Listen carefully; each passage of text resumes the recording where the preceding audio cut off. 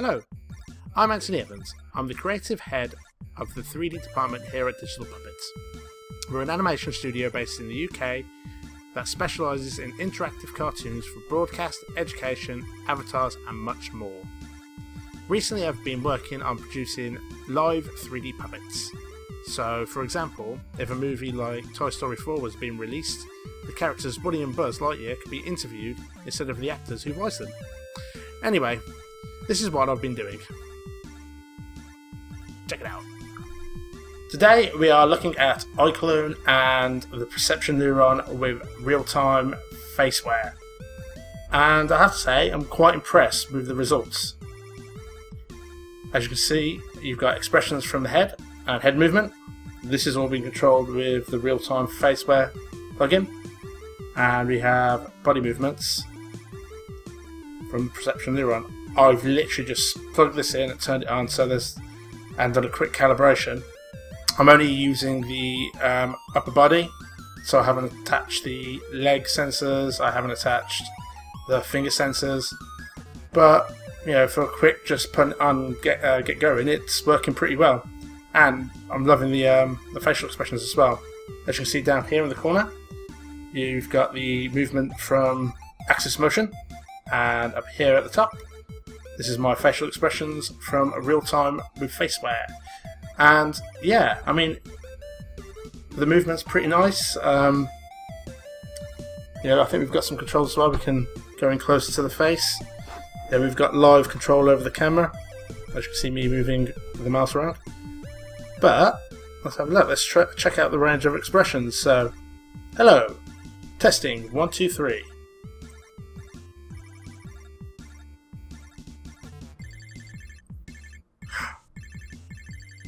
Yeah, so I think you can get a nice kind of range with this. Okay, testing 1, 2. Also, we've got controls over the face, so we can adjust the jaw, which is probably a bit too much. You've got mouth controls, so how much the mouth is affected. Hello, testing 1, 2, 3. Cheeks as well. That's pretty cool. Some pouting. Let's see. We've got eyeball controls and eyelids and eyebrows as well. Let's crank the eyebrows up, get really expressions. But yeah, it's quite nice. We've got we can also mask out certain areas, so we can turn the eyebrows off. Turn off the cheek animations if we wanted to. In the body, you can see that we have switched off the head, so that the head is being controlled by the Faceware app. So yeah, it'd be really good to be able to have these as live characters on YouTube shows and things like that. I think it will be doable. All we will need to do is add a green screen background and then broadcast it out the same as we would with any other character software that we've been using. So the next step is we want to get hold of either the Perception Neuron Pro, so that we can try out if that hardware makes any difference, and we're also going to try and do some live tests as well. So yeah, we're going to set the scene up, put a green screen background on it, and see where we go from there. Also, we're going to look into bringing in our own custom characters. Using the 3D exchange that comes with iClone makes it very easy, so you can get a custom-made character in FBX format with all your morph targets and everything applied, and you can set them all up and then bring that straight into iClone and get a character running with this setup straight away. Or what's coming out soon is the iClone Character Builder 3, which has a GoZ plugin, which looks amazing really. So you can use characters like this, send them to GoZ, customize it as much as you want, add clothing, stuff like that. So I'm very excited about seeing what we can do with that.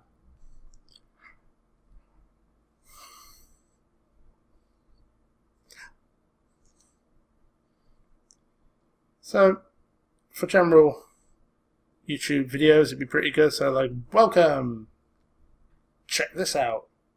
What's going on here? what's going on down there. I mean, we have got other characters as well. Let's try one of these out. Okay, here's another one of their default characters, and I'll show you how easy it is to actually just set up one of these. So, if we go to Plugins, Motion Live, it gives us our options of Faceware Real Time and Perception Neuron. So, for the face, we want to add Real Time. For the body, we want to add Perception Neuron. Body, turn off the head. Make it upper body. I'm going to mirror the motion. Again, mirror the motion. And let's preview it. See how it goes. There we are. So, testing 1, 2, 3. Probably need some settings changing. Eyelids need adjusting. Eyebrows don't need to be so responsive. Maybe jaw a bit wider. Maybe not so wide. Mouth a bit more expressive. So yeah, here you go. That's how you set up another character extremely quickly. I think that mouth needs to go back down. It's a bit too expressive. So yeah, it's it's very easy to bring in a character and quickly turn on the Motion Live settings. You can still see how it's working with everything.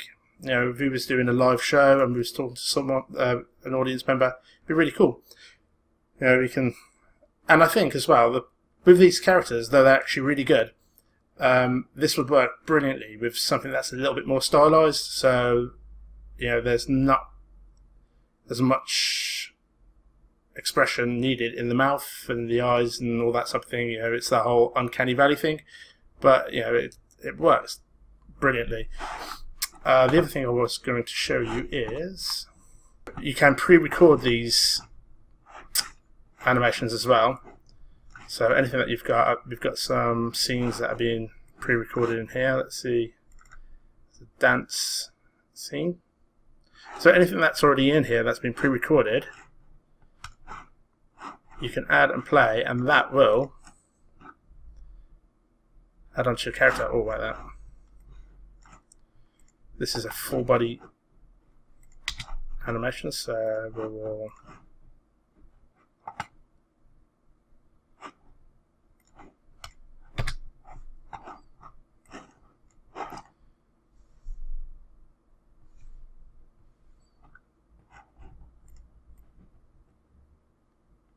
So, I mean, this is also really great for recording animations and building up a full sequence.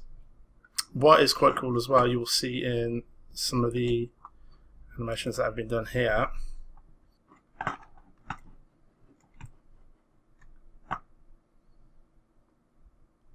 there you can see there's nice movement with the fingers. If I just want to leave for a second. And let's pause this. Let's put the body on full. We'll take the head off and keep the control for the head. Which I think should be easy enough done. Testing 1, 2, 3. So here we go. We've got pre-recorded animation done. Full body neurons. This has been done with this this suit right here. That's been calibrated properly, and you can actually see like the quality that you can get from it is pretty impressive.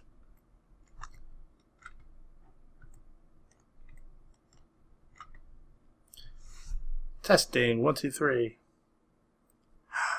I have hands. I have fingers. Oh no! Do a little dance. Yeah, still got fingers. Pretty cool. Okay. And there we go. So that's pretty nice. Again, another thing to look at while we're here would be there's actually a lot of quality settings that we can look into. At the moment we've got him on medium,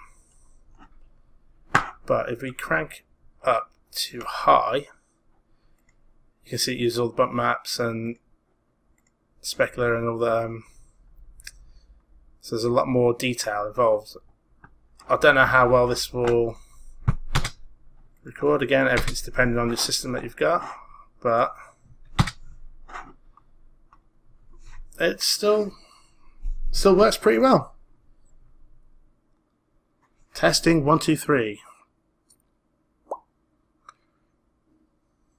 Wow.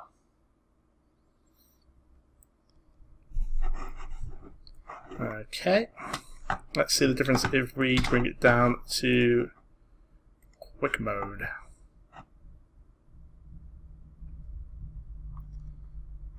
So, I mean, you don't lose a massive amount of quality. I mean, obviously it's not as nice as the original, but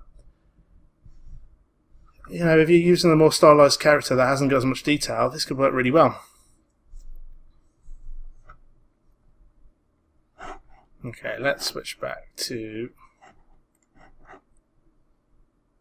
live mocap and see where we go from there.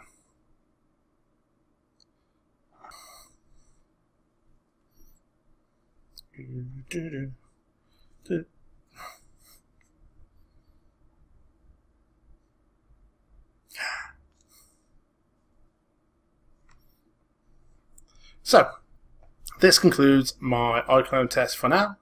Hopefully next time I will be looking at getting in a custom-made character. I will possibly make some videos on how we can do that as well. For now, this is kind of just a sneak peek, me playing around with the software, seeing what I can do. I'll have another quick play around with. Let's see what this is. And here we go. A more stylized character to test. And as I reckon, like, the more stylized characters seem to work a lot better. Like, they don't suffer from the uncanny valley. You're not looking at the mouth and thinking, oh, that's not working properly.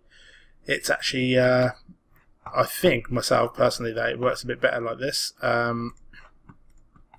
We can add in a bit more expression with this mouth, I think, because, as I said, let's see, eyelids quite close. Let's in the brows.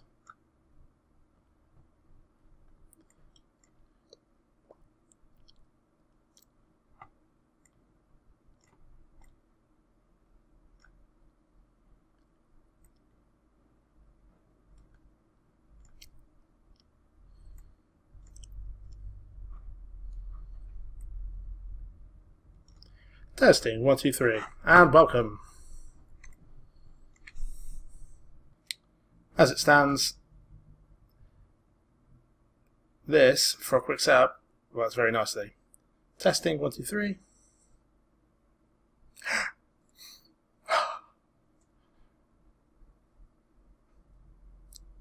So, welcome to our show. Today we're going to be talking about stuff. This stuff, that stuff, I don't know. And maybe I find it surprising or makes me sad. It'll be interesting to see what can be done and what we can do with the software, but I think there's definitely great potential with all of it. Anyway, for now, I'm going to say goodbye. Goodbye.